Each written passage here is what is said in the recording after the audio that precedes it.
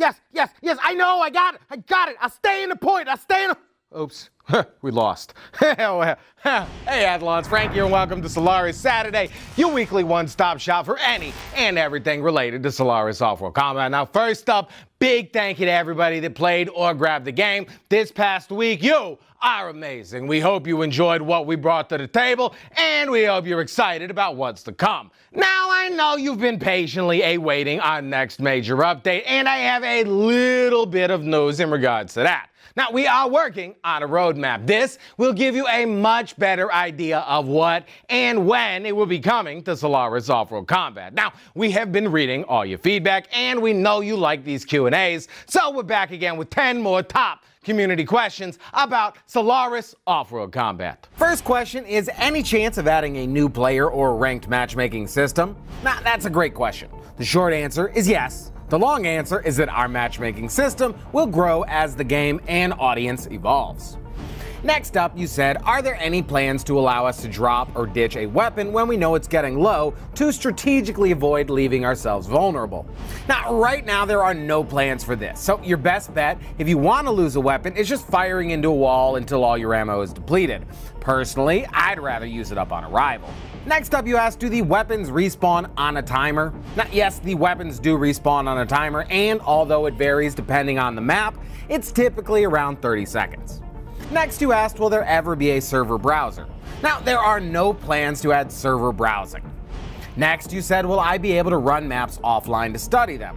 Now, I've actually been seeing this one a lot, just written a little differently. To answer you, yes, you will be able to do this once private matches come online. Next, you asked, will you add anything for players to do while waiting for a round to start?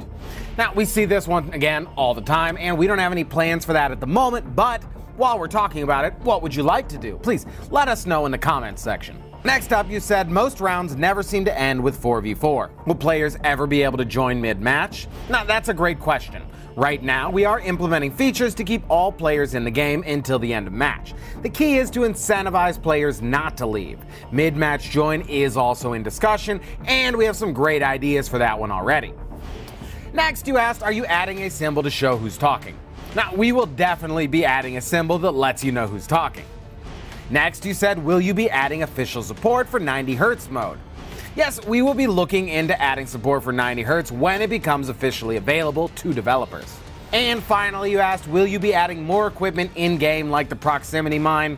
Absolutely, there are a lot of traps, weapons, and more coming to Solaris Offworld Combat in the near future. Now, hopefully we got the question, but if not, or you need a little more information, make sure to ask us this week, and we'll do our best to get to it on next week's show.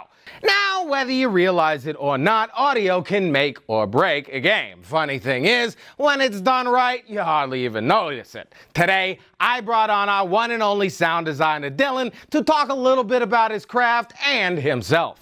Alright, so my guest today just hit 14 million streams on his song John Wick Mode on Spotify, on the channel La Castlevania, but I personally know him as Dylan, our sound designer. Dylan, how are you doing today? Thank you for coming out. Doing great, man. Thanks for having me, Frank. Hell yeah, dude, hell yeah. Now, one really cool thing about Dylan is Dylan, like me, never worked in video games before. He worked in sound and audio before, but never worked in games. This is his first job. Dylan, what was it like being thrown into a video game and having to figure out how to do game design and game sound for the first time? You know, my personality, I really enjoy like taking on new challenges and like figuring out how to do like new things with audio and music. So it's been super fun for me, and just the whole process has been really enjoyable. There's definitely like kind of overwhelming at first, like, oh man, I have to like learn how to use Unreal and Wise and how to integrate, you know, like I have a lot of knowledge in writing music and composing. I composed for films like John Wick before, and then I had composed music for games before, but that was just like a game company reached out to me and was like, you know, could you write some music for it? I didn't do any of the implementation. I hadn't done like sound design for games, but everybody on the team at First Contact was, you know, really helpful and super cool about helping me kind of learn the ropes with Unreal, did you ever realize how much depth there was in the sound design of games? Like, did you think that you'd have this much work to do?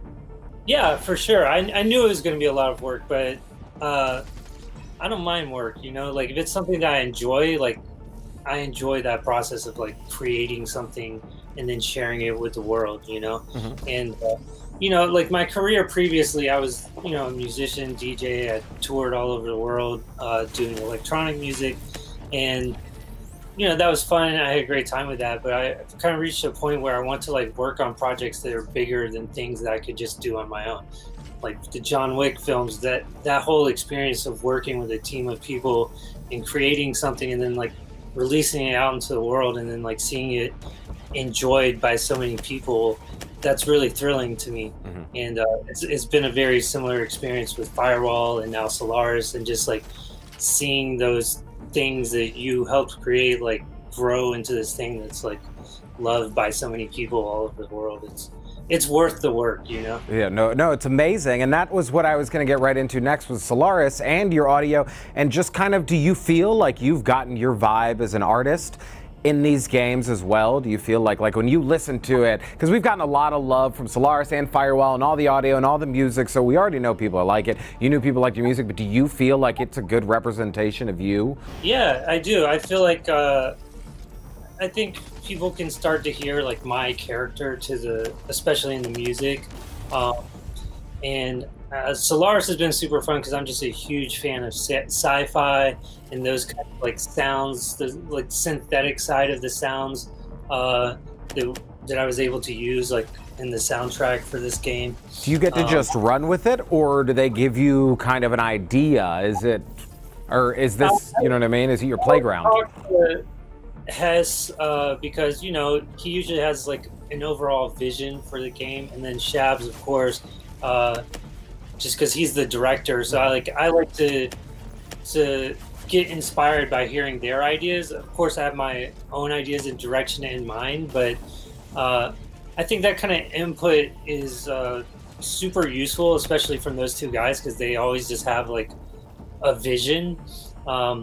Luckily, we've always been on the same page as far as music. I think we have similar tastes as far as, like, what's, like, badass to see, like, in a game or hear in a game thing. So that's good. It's like a good relationship that you don't feel kind of hampered or tied into a corner. You probably get even better work done that way. And other than just the music, there's a lot more to your sound designing, and especially in VR, there's a lot more to the audio than just the sound. What else? Like what kind of sounds do you have to work on? I know you have to work on, but tell the people, like, the level of depth, like when you were working on, like, the creaking stairs and stuff. Like let's talk a little about that. Well, yeah, basically every sound that you hear in our games is, like, created or manipulated or altered by me. So if you hear it in the game, I put it there, you know? But yeah, I mean, in VR especially, those little details really add to the immersion. So like you said, on certain levels in Firewall, we put little tiny details of, like, just the creaks that happen on the stairs when you're walking. You know, those footsteps are a little bit different from, like, other surfaces, with, like, even different types of wood and different types of you know, materials that you walk on. We put a lot of attention on those small details to really bring you into the game. Or, like, you know, in Firewall or Solaris, if you, like, bump into a wall with your gun, you hear that, you know, your gun connecting with the wall. Yeah, it feels like you're really somewhere, which is cool. And that's all sound. Like, I wish we could play the clips without sound. It makes a huge difference. Yeah, cool. For sure. It's a lot of fun for me also, like, seeing it come to life, like, as the game is developing and you get different bits of art coming in, and then the sounds start getting placed in, and, like, it just brings it to life. Yeah, it's a really, I love this job. It's super fun. You know? Hell yeah. Now last little thing I want to talk about, because I know you're really passionate about this, and I think this is really cool, but you don't just go online and say, like, hey, I want some blaster sounds, or hey, I want some, like, gun sounds. You make these sounds from scratch. Can you talk a little bit about that process? Yeah, we do use some sound libraries, but never like using just like, oh, here's the sound, pop it in. Like we'll take elements and like pieces of things. Like I'll go out and record things. I'll find sounds online. I'll synthesize things and then take those and manipulate them and make them our own sound. And that's really like the super fun part, is like creating something that, especially with Solaris, because we're in this sci-fi world, you know, in Firewall, we kind of have an idea of like what this type of gun is supposed to sound like, or, you know, it's a more real world thing. And then we just amp it up to like gamify it and make it awesome. Oh yeah, turn to 11, of course. Solaris, it's like, it could kind of sound like whatever you want it to. Oh, hell yeah. No, it's awesome. It's fun to watch you work, because, well, before we were in the quarantine, I sat right next to Dylan, so I got to hear, like, blaster sounds and gunfire and stuff all day long, and it's really cool to hear the evolution of sounds. It's not, he thinks it's annoying, but I think it's pretty cool. But outside of all of this and all of this work he does here and all these sounds he does, on top of that, you also are still making music, like, every other week, every other month, you're still putting new stuff out, right, Dylan? Yeah, I took a little break for a while and wasn't putting stuff out, and just because I was so focused on our games, and just like I had been touring for so many years, and like, I don't know, I just decided to take a break from putting out music for a little while, like last year. But I kind of just have always gotten messages from fans of our games and fans of my music, and he was like, hey, when are you gonna put out some new music? So I decided to start putting some more stuff out, and it's been crazy, man. Like, people are really responding to it. You know, like my plays on Spotify are like higher than a lot of like big touring artists that, you know. No, I mean, it just shows you do good work, Dylan, so people respond well to it. And yeah, I just wanted to make sure people are aware he's making some great stuff out there, and you should definitely give it a listen. If you like what you're hearing in the game, there's a whole lot more out there for you.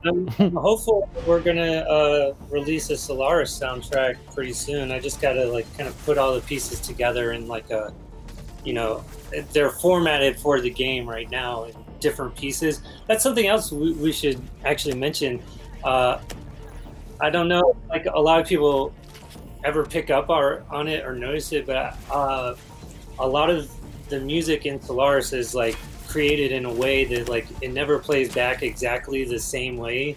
There's like slight randomizations, and it's just basically so you're not listening to a constant loop. Like, you know, break it out into little pieces, and then you know, there's different algorithms and things that you can do to like kind of tell it how it should play, but with some random variation of like in which order these parts happen and which layers are playing at which time and all kinds of stuff like that. So I just have to take all those elements and lay it out into like a song format so that we could release it as a soundtrack. So, you know, I've been super busy working on the game and new content that we want to share with everybody, but in my like kind of spare moments that I get, I'm trying to put together that soundtrack, so hopefully we'll be able to share that with people. No, dude, you're killing it. Yeah, I mean, honestly, it was hard, and I say this every week, but I really do mean it. It was hard to pull him away to get some time to even sit down and chat, but he was super excited about this, and I was too, and I love to introduce all these awesome people that I work with, and so now everyone watching at home gets to meet someone else that I work with. But yes,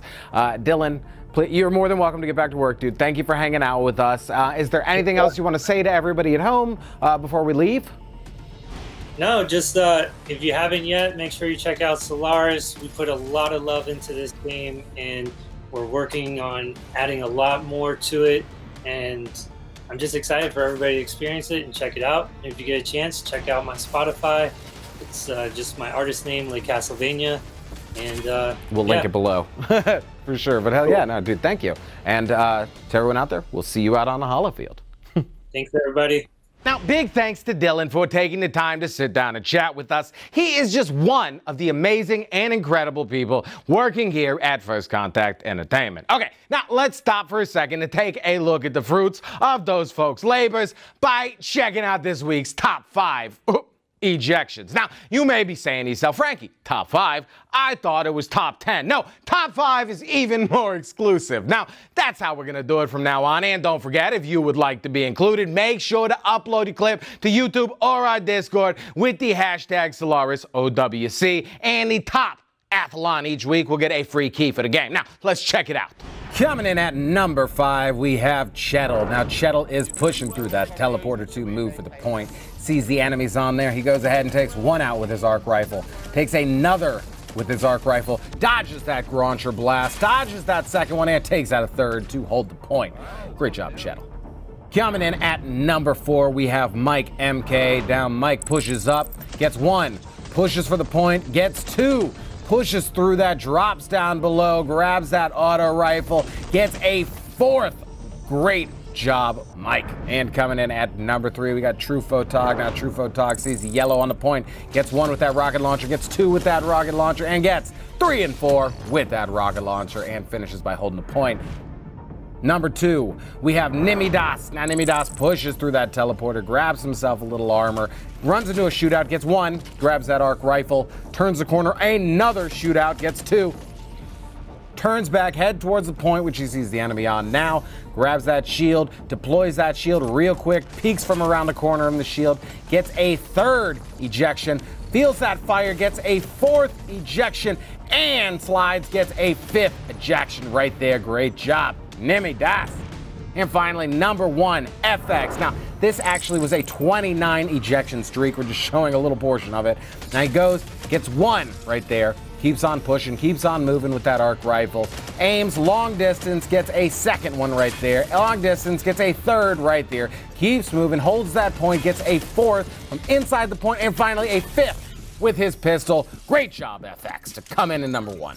Another week and another amazing set of clips. There is no denying the talent in this fantastic community. Now, make sure you get us your best clips through the week, and we'll see you next Saturday for another round. Now, before you go, if you want to stay in the know on everything Solaris Offworld Combat, make sure you subscribe to this channel here. If you want to go a little deeper, you can join our Discord or Facebook communities. And if you just want some updates, you can follow us on Twitter. Now, once again, a big thank you to all our players. You are what make this game amazing, and I look forward to seeing you on the holofield.